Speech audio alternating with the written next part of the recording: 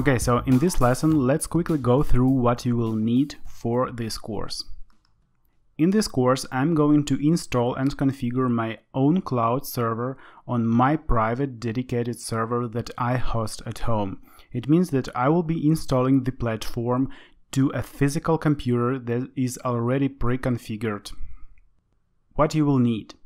You will need a physical server, your old PC should do the job, or a rented virtual private server that you can buy from any major hosting provider such as DigitalOcean or Amazon Web Services.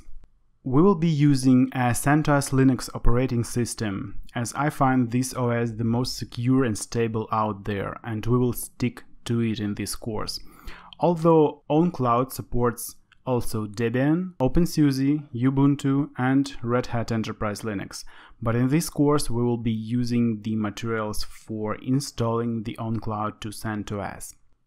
You will need minimum of 128 MB of RAM, and it is recommended in the documentation that you have at least 512 MB of RAM. On my server I have 6 GB, so I think it will do the job. I think that for optimum performance you should have from 1 to 2 GB of RAM available.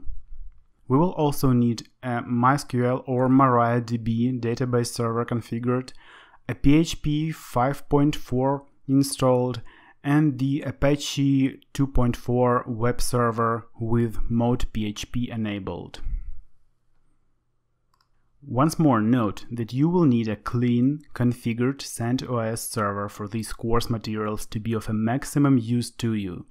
You may configure it yourself, as it is not a very complex task, or you may buy a virtual private server for as low as $5 a month, or even get it for free from Amazon Web Services, and this virtual server will also do the job. Or you may want to take a peek at my other course on CentOS Linux server setup. You can see my courses list on Udemy, or just go over to the link you see on the slide. Great, so now we're ready to start.